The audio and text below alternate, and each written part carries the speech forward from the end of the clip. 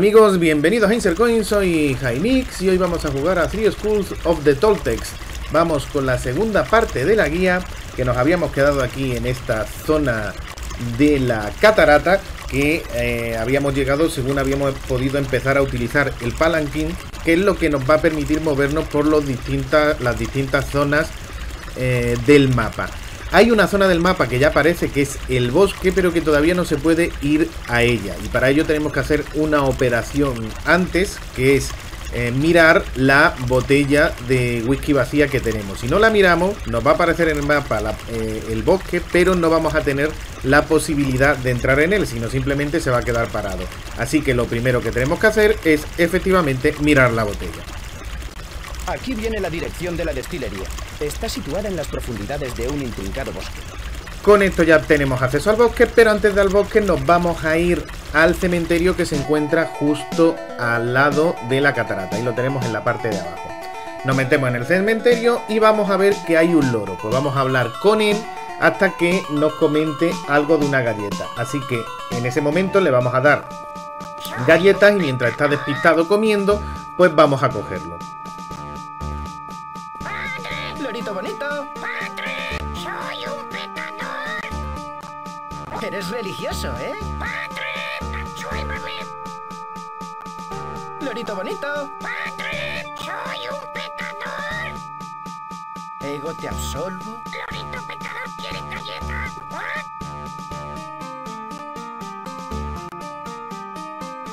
¡Soy un pecador!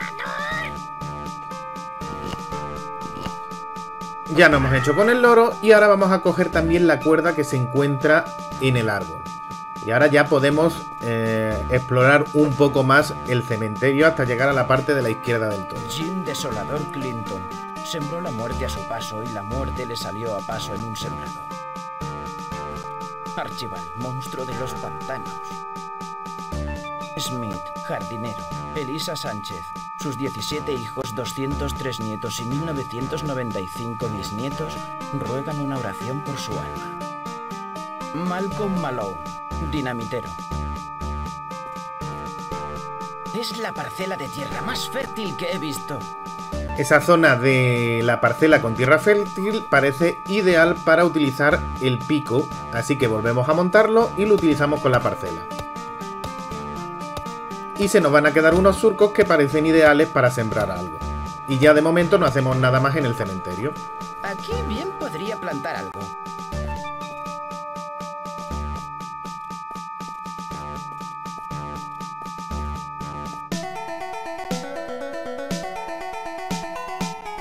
Nos vamos al bosque y nada más llegar nos vamos yendo hacia la derecha y vamos a encontrar una cabaña. En el lado izquierdo de la cabaña vamos a encontrar un árbol donde hay un globo enganchado que vamos a poder coger. Y en el lado derecho vamos a ver un chicle pegado en el tronco de un árbol que de momento no podemos coger. Así que nos vamos a ocupar primeramente del globo que se encuentra atascado en las ramas de los árboles.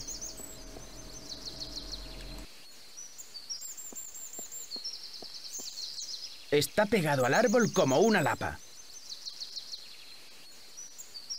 Está pegado al árbol como una lapa.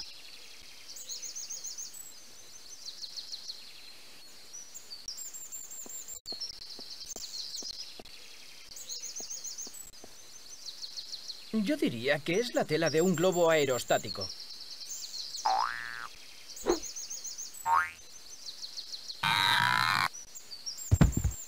Una vez tengamos la tela del globo, podemos meternos dentro de la cabaña donde vamos a encontrar a la persona que se encargaba de destilar el whisky hasta que llegó la prohibición.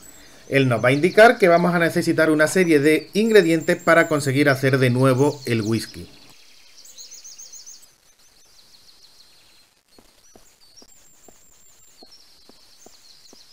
Hola. Hola. Me han dicho que el suyo es el mejor whisky del territorio. Era ¿Por qué dice era? por la liga ¿A qué liga se refiere? a la antialcohólica. Sí que es difícil encontrar este sitio. Sí, ¿Cómo es que se instaló usted aquí? por el globo No he entendido lo que ha dicho del globo. me estrellé. De modo que la liga le ha requisado el whisky. Exacto.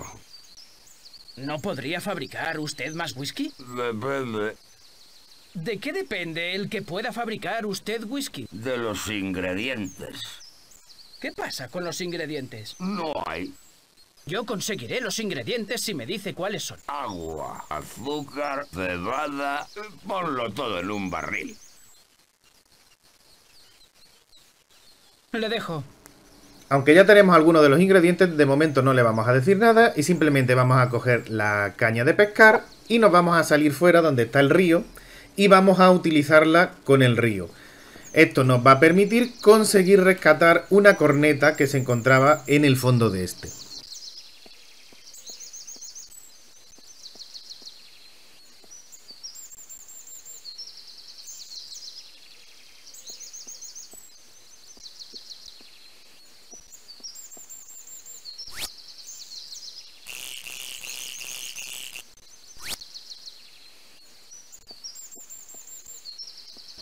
Ahora de nuevo vamos a coger el palanquín para irnos al poblado indio que se encuentra en la parte de arriba del mapa.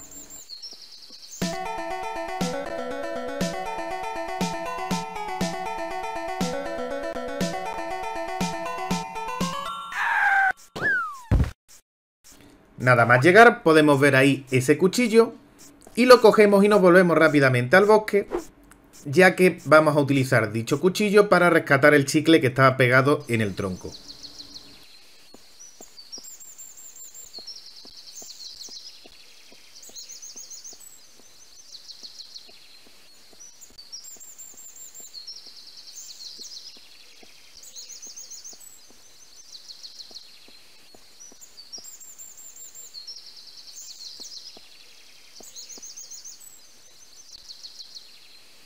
Una vez que tengamos el chicle, volvemos al poblado.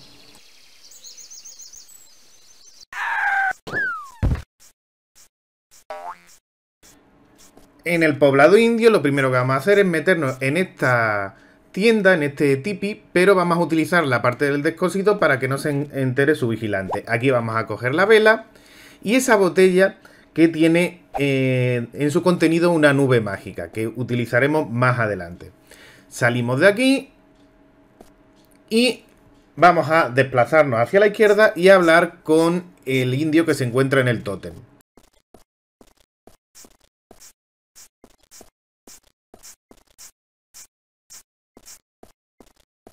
How, ¡Jau! ¿cómo te llamas? Yo ser moco de pavo. Eso no es moco de pavo. Yo ofendido. Tú vete. How, Yo ofendido. Tú vete. perdona por burlarme de tu nombre. Tú perdonado. Adiós. Hasta luego, rostro pálido. How, ¡Jau! adiós, moco de pavo. Hasta luego, rostro pálido. How, ¡Jau! eso no es moco de pavo. Yo ofendido. Tú vete. Y ahora nos vamos a la izquierda del todo, donde se encuentra el tipi, donde el jefe de la tribu está ¿Contemplar las teniendo cenizas de una los reunión. antepasados? Así que el guardia no nos va a dejar pasar. Rostro pálido, no poder entrar. Reunión secreta. Entrada prohibida. Yo estar invitado. ¿Quién ser tú? Yo ser Fenimore Fillmore. Ese nombre no figurar en lista de invitados. ¿Quién estar ahí dentro? Alto secreto. ¿Cuál es el motivo de la reunión? Alto secreto. Yo darte algo si tú dejarme entrar. Bueno, yo querer algo que vosotros llamar, yo no recordar. ¿Cómo decirse ñaca ñaca en lengua rostro pálido? ¿De qué color ser? Rosada. ¿Ser sólida, líquida o gaseosa? Ser sólida, blandita, suave y flexible. ¿Qué forma tener? Ser difícil pregunta. Tener muchas curvas y redondeces. Estirarse, doblarse y aplastarse a voluntad de Apache. ¿Cuánto cuesta? Yo nunca pagar. Yo siempre ñaca ñaca gratis. ¿Da igual que sea de segunda mano? Dar igual, siempre que no estar muy manoseada, mordida ni marcada. ¿Para qué sirve? Servir para diversión. Ella hincharse cuando Apache meter su gran viento dentro de ella. Creo que yo ya saber qué ser lo que tú querer. Tú traérmelo entonces. Bueno, está claro que lo que quiere es el chicle, así que se lo damos y vamos a poder acceder al interior de la tienda. Tú haberme sobornado. Tú poder pasar ahora. Dígale a su jefe que el doctor Hengelhofer me tiene prohibido fumar. Senador decir... Yo entender. Senador fumar pipa de la paz. Hengelhofer lengua falsa. El jefe dice... Lo he captado. Dígale al jefe que él no es quien para poner en tela de juicio a... Cuando nos pregunten vamos a decir que sí queremos pipa. ¿Y este tipo con cara de memo? Senador decir... Joven rostro pálido tener cara de gran sabiduría. El jefe dice... Yo no diría tanto. Senador decir... Que el joven rostro pálido de la sabiduría sentarse. El jefe dice... Gracias, me sentaré. Jao. Jao. Fumar pipas estrambóticas y proferir aullidos no es mi fuerte.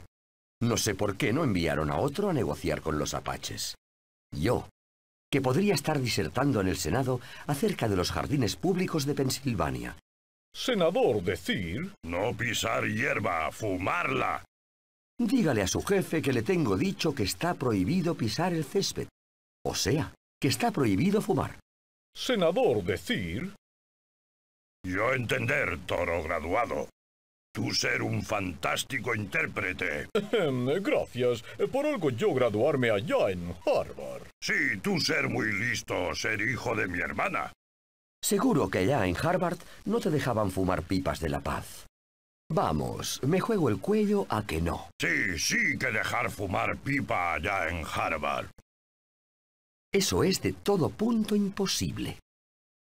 Yo regalar pipa para que tú fumar allá en Harvard. Sí, pero yo no poder fumarla. Yo atacar a Harvard al amanecer.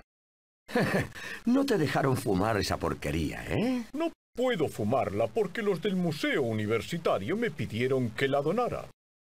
Ellos decir que pipa ser gran reliquia, gran maravilla, gran honor, gran alucinógeno. La fumaron hasta desgastarla, literalmente. Ya saber yo que no todos rostros pálidos ser como senador. El jefe dice... ¿Y cómo soy yo? Senador preguntar... Senador ser obstinado y estricto animal de costumbres que no querer probar nuevas sensaciones. El jefe dice... ¿Y dónde estaría yo si me dedicara a probar todas esas sensaciones estrafalarias? Seguro que no en el seno del impoluto Senado americano. ¿Ser tú senador obstinado y estricto costumbrista? El jefe pregunta... No, yo ser hermano de las sensaciones universales, amigo del ignoto saber oculto y gran observador de infinitas nebulosas sensoriales. Yo no comprender. No he captado un solo vocablo. Joven rostro pálido hablar como hechicero. Diserta como esos politicastros enrevesados que aturden a las masas. Tú traducir, toro graduado. Ha dicho algo de absorber no sé qué. Tal vez joven rostro pálido querer decir que él querer fumar pipa. Sería un suicidio. Seguro que se refería a otra cosa. Yo fumar pipa. No cabe duda. Es un psicópata. Senador insinuar... Yo probar a senador que pipa dar gran paz. Cuando llegue la pipa a nuestras manos, rápidamente tenemos que meter el tabaco light que habíamos conseguido en la tienda en la pipa para que digamos, la pipa sea aceptable y no nos dé un chungo.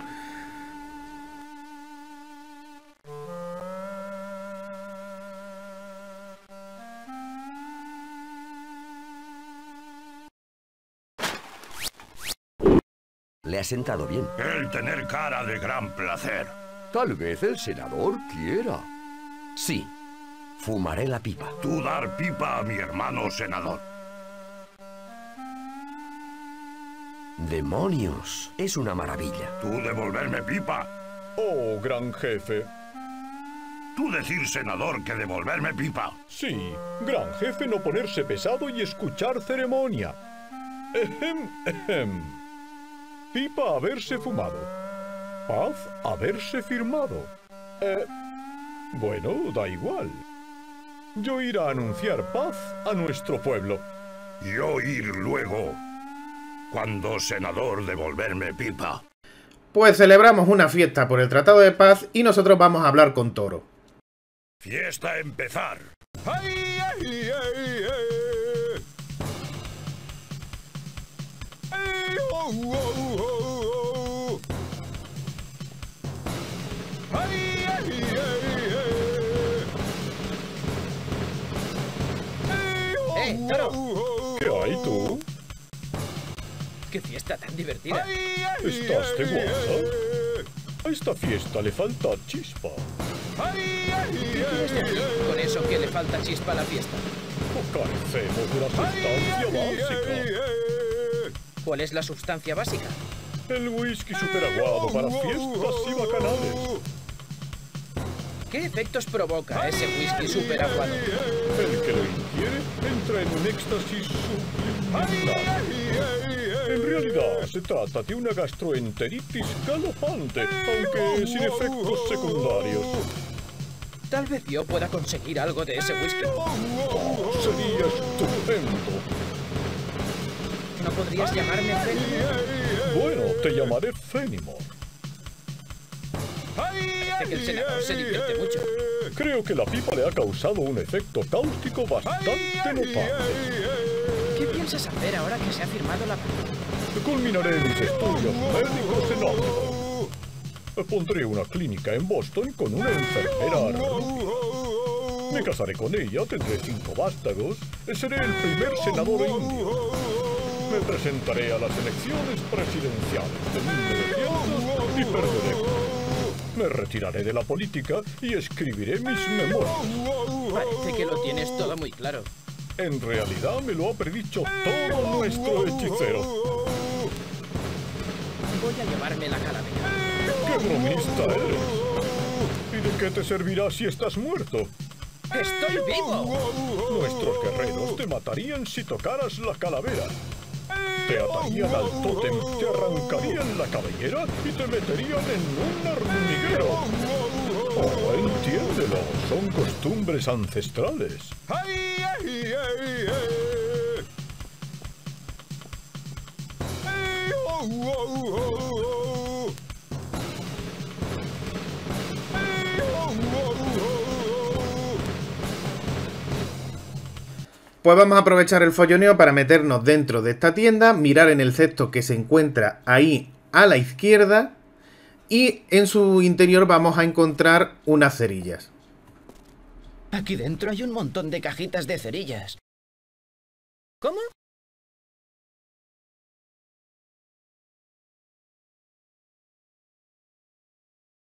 Con una cajetilla me basta.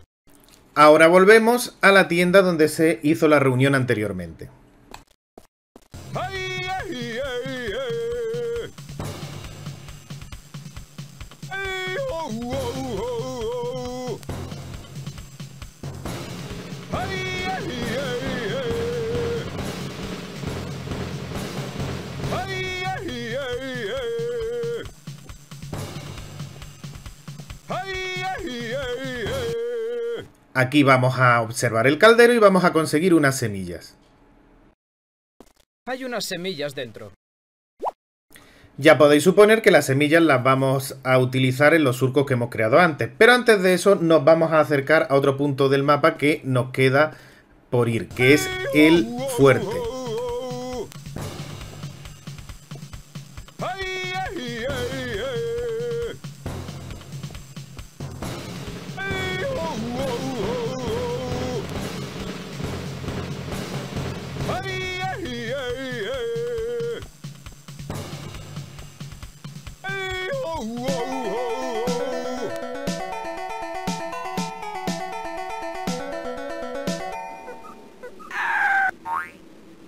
Llegamos a esta zona y nos vamos a meter directamente en el fuerte. Y una vez dentro vamos a hablar directamente con el teniente que está enseñando a saludar a los soldados.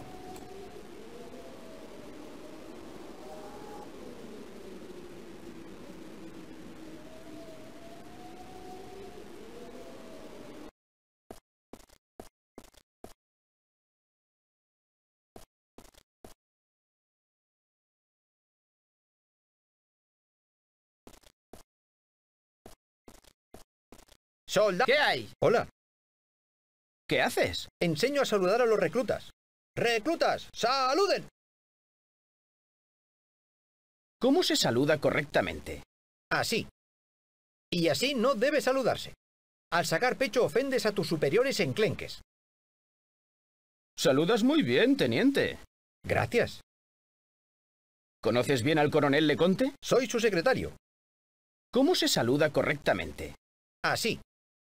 Y así no debe saludarse. Al sacar pecho ofendes a tus superiores enclenques. ¿Qué planes tiene Leconte? Planea un ataque contra los indios. Dice que no nos conviene la paz con los salvajes. ¿Qué tiene de malo la paz con los indios? El coronel dice que cuando acabe la guerra con los indios, nos enviarán a luchar en el extranjero, a países extraños como puede ser Irak, Nicaragua, Vietnam o Japón. ¿Estás seguro de que Leconte no tiene motivos ocultos para querer atacar a los indios? Bueno, él anda buscando no sé qué trofeos indios, pero eso son solo niñerías.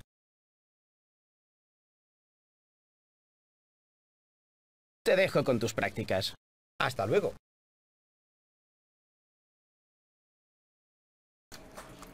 Bueno, pues ahora vamos a aprovechar para ir viendo las distintas dependencias, ya que tenemos que buscar en qué habitación se encuentra la cocina.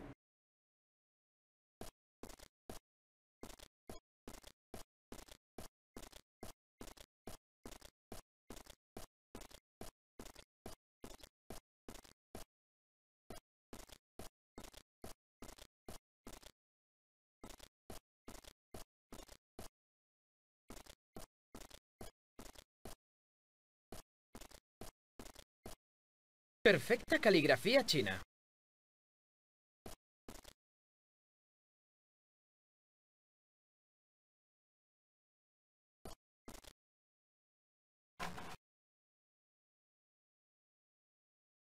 No quisiera despertarlo. No quisiera despertarlo. Ya te he dicho que no estoy durmiendo.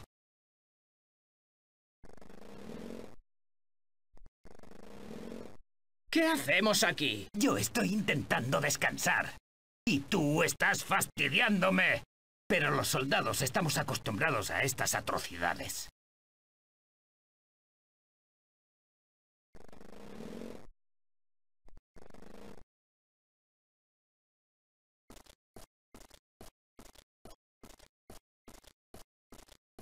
Está cerrada.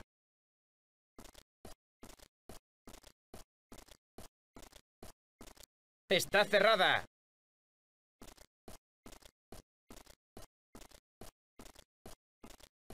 Está cerrada.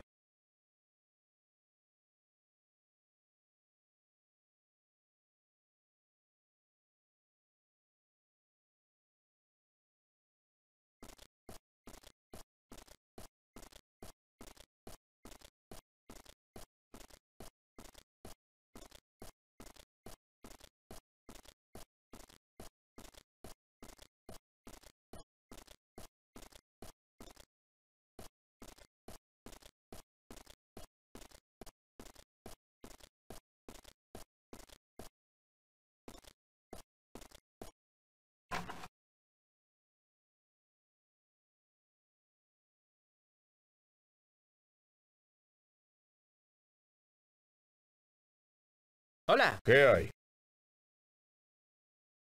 me llamo Fenimore Fillmore. Yo soy el sargento Smith, instructor de novatos. Hace buen tiempo, ¿eh? Si no tienes nada interesante que decirme, lárgate. ¿Cara o cruz? No me distraigas. ¿Cara o cruz? No me distraigas. Ya nos veremos.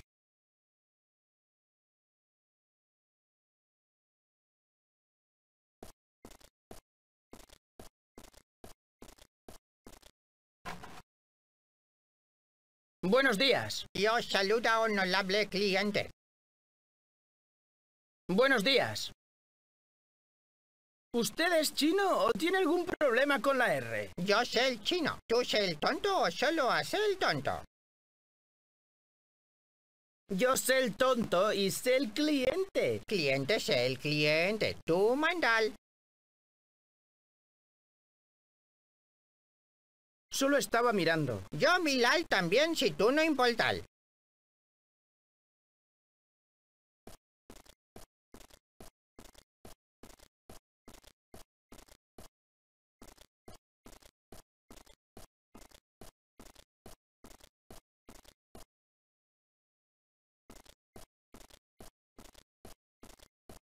Está cerrada. Por fin encontramos la cocina, abrimos el armario que se encuentra ahí a la izquierda. Cogemos la botella de tabasco y nos volvemos a ir de aquí a seguir haciendo más cosas dentro del fuerte. Ahora nos vamos a ir a la parte superior, donde vamos a ver que tenemos a un vigía que está dando vueltas constantemente. Pues vamos a hablar con él y nos va a decir que es el arriero de la bandera. Así que tenemos que hablar con él hasta que nos ponga a intentar adivinar qué sonido es el que hace que baje la bandera, porque nuestro objetivo es quedarnos con la bandera. Entonces vamos a hablar con él y va a llegar un momento en el que nos ponemos a imitar instrumentos. Pues en ese caso tenemos que decir la corneta para tocarla posteriormente.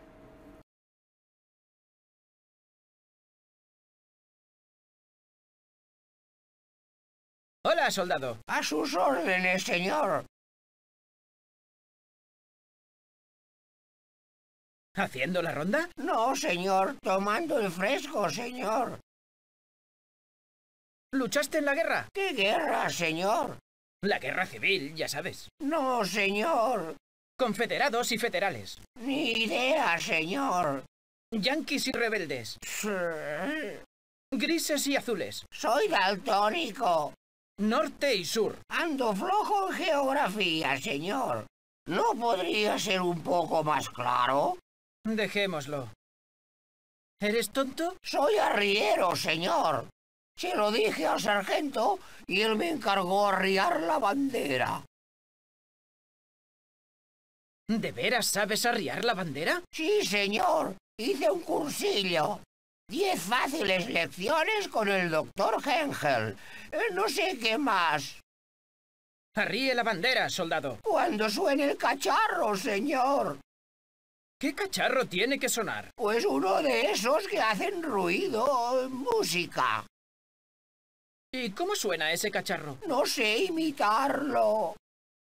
Yo imitaré instrumentos y tú me dirás cuál es el tuyo. Sí, señor.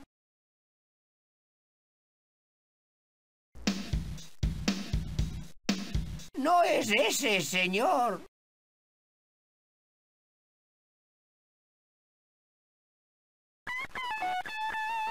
No es ese, señor.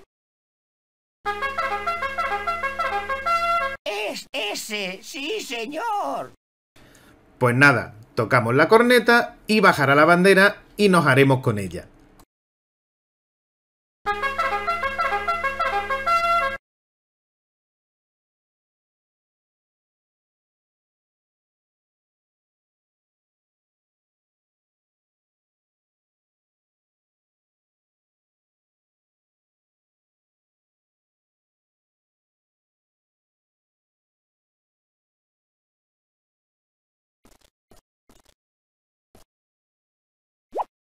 Una vez que tengamos la bandera, nos vamos a ir a la parte de abajo y vamos a ir mirando en las ventanas hasta que encontremos la ventana que da a la habitación del coronel, que se va a estar duchando.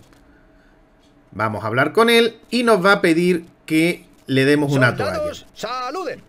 Y esa toalla va a ser la bandera que acabamos de conseguir.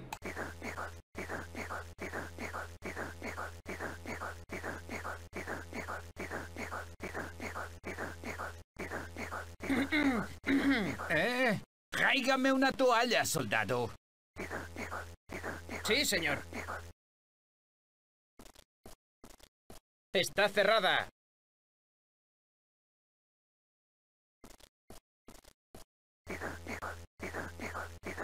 Señor, su toalla. Ahora mismo tenemos que conseguir que el coronel deje libre su habitación. Como evidentemente todavía se estará vistiendo, lo que tenemos es que salir del fuerte y volver a entrar para que ya esté fuera de la habitación.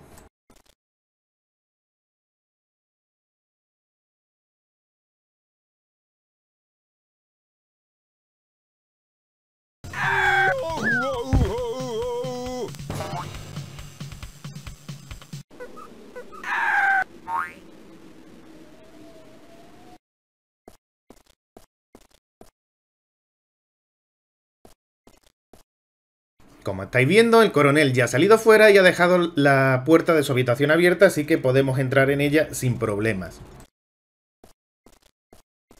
¡Soldados, saluden!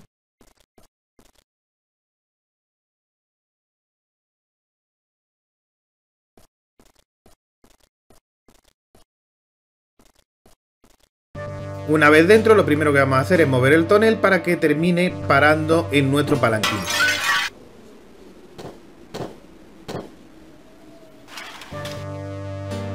Ahora, en la mesa encontramos el uniforme del coronel que cogemos y también cogemos la esponja que se encuentra ahí abajo. Dicha esponja la vamos a utilizar para hacer que no suene una alarma que se encuentra a la izquierda del todo detrás de una puerta, que es hacia donde nos vamos a dirigir ahora mismo. Parece que han jugado al 3 en raya en él.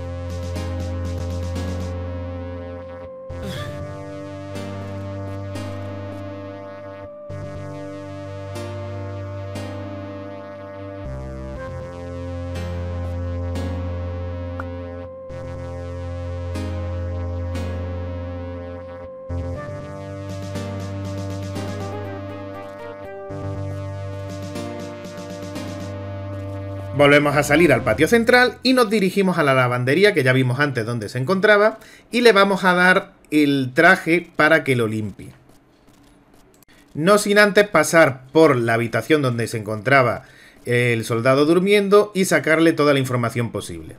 No quisiera despertarlo. No quisiera despertarlo. Ya te he dicho que no estoy durmiendo. Esto parece un calabozo. Lo es. Y yo soy el carcelero.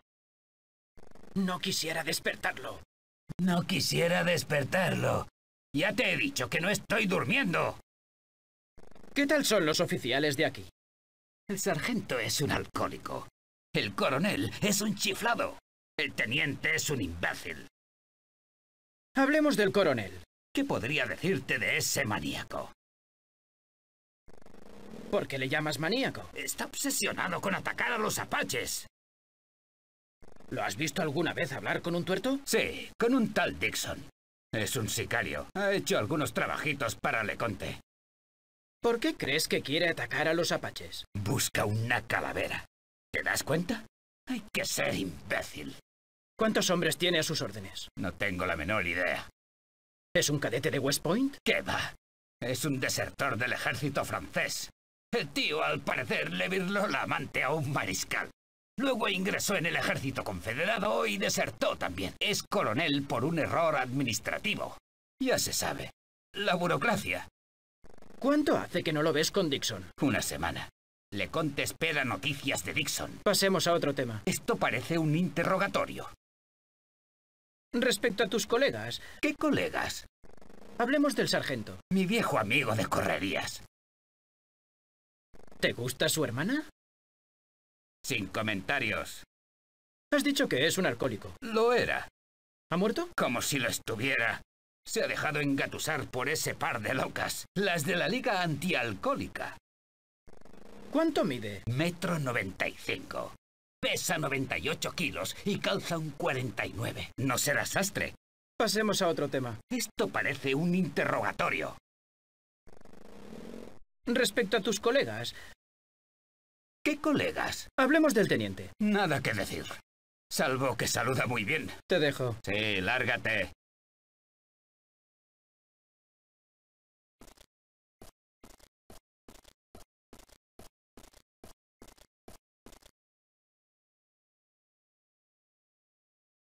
Quiero que me laves el uniforme.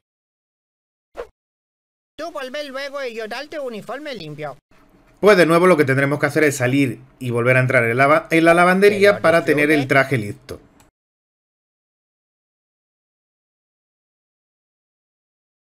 Buenos días. Quiero una toalla. Toalla no tener. Solo estaba mirando. Yo mirar también si tú no importar.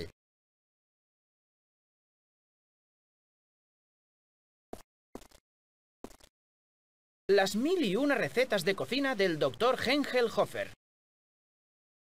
Buenos días. ¿Ya has lavado el uniforme? Todo mal, traje limpio. Una vez que tenemos el uniforme, vamos a examinarlo y vamos a encontrar una llave. Esa llave corresponde... Había una llave aquí dentro.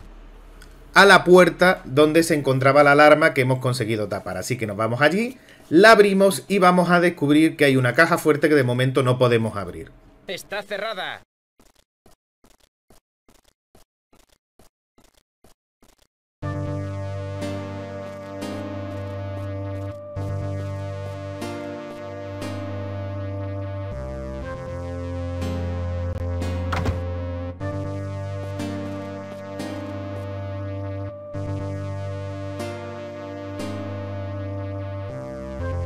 Ya veo. Ya veo.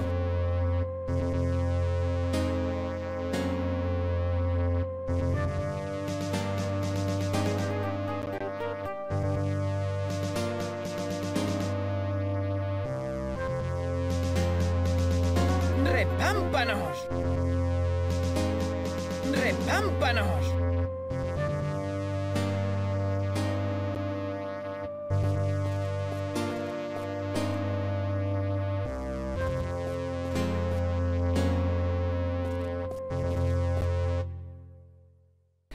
Ahora nos dirigimos a la cocina de nuevo y vamos a preparar el cafecito que llevamos en la cafetera de ya no me acuerdo desde hace cuánto. Así que nos vamos a la cocina y en el lado derecho se encuentra un horno donde vamos a meter los leños que ya tenemos en el inventario. Vamos a utilizar las cerillas que hemos conseguido en el campamento indio y vamos a colocar la cafetera encima del fogón hasta que salga el humo. Y una vez que salga el humo la cogeremos.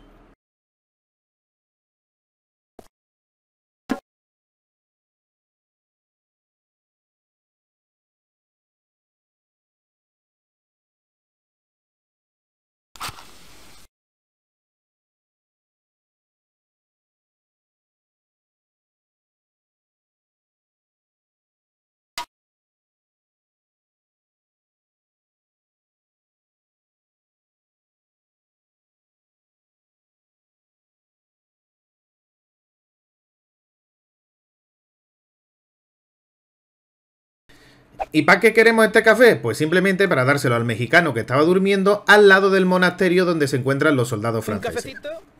Así que nos vamos para allá, se lo damos y conseguimos despertarlo y hablamos con él hasta que nos dice que él es un cuarista. Menos mal que siempre llevo mi embudo.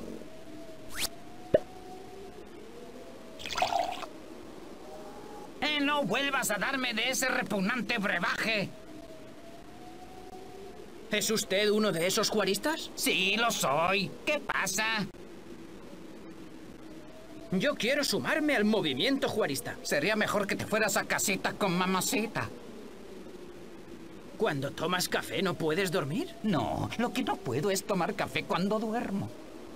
¿Has visto pasar un elefante volador? Está bien. Si lo veo pasar, iré a avisarte. Pero hasta entonces, no vuelvas a despertarme.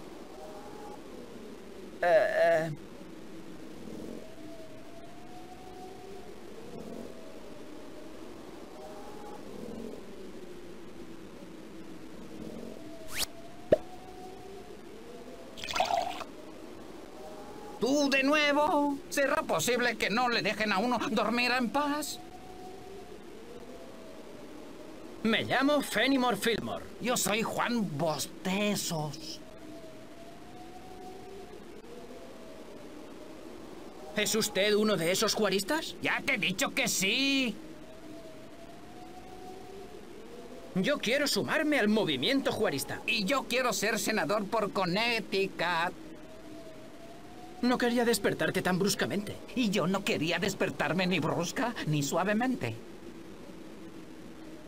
Te recomiendo que sigas durmiendo. Gracias por el consejo, guate. Y yo te recomiendo que no vuelvas a despertarme. Bien, ahora nos volvemos al cementerio y vamos a utilizar las semillas en los surcos que habíamos conseguido hacer antes con el pico. Una vez que hayamos colocado las semillas, utilizamos la botella que habíamos conseguido en el campamento indio, lo cual nos va a provocar una nube que va a regar las semillas y que va a conseguir que se crezcan inmediatamente pues cebada, que es uno de los ingredientes que necesitábamos para el whisky.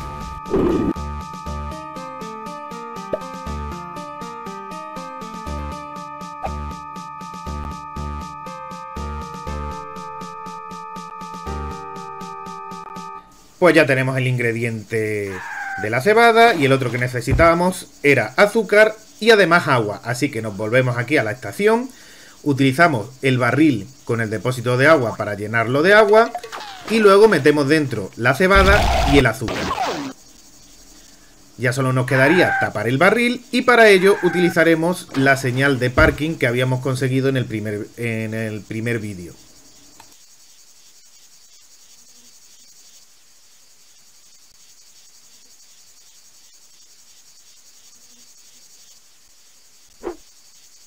Con esto ya estaremos preparados para irnos de nuevo al bosque y que nos preparen el whisky. Bien, solo queda tapar el tonel. Bien, listo para llevarlo a la destilería. Ya tenemos todos los ingredientes. Ahora verás de lo que soy capaz. Pues ya vamos a conseguir nuestro barril de whisky y lo vamos a utilizar en la fiesta de los indios, que le faltaba un poco de alcohol. Así que vamos a ir allí y vamos a conseguir que todos los participantes de la fiesta terminen tan desmayados como aquí el destilador del whisky.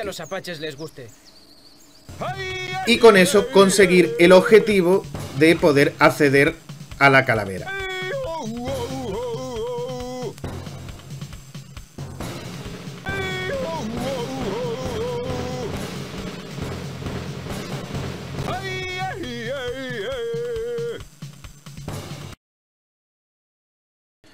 Una vez que tenemos acceso a la calavera, la cogemos y todo parece muy fácil, pero veréis la que se monta.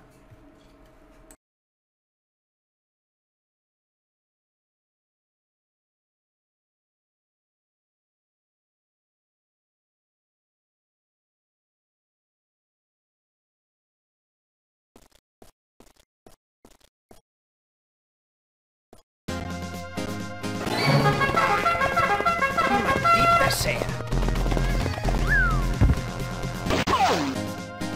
Teniente, busque la calavera. Sí, señor.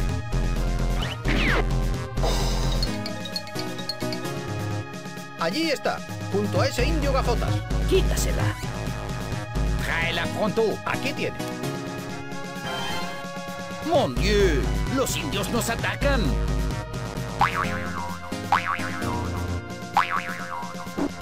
¡A la caja! Lo llevaremos prisionero.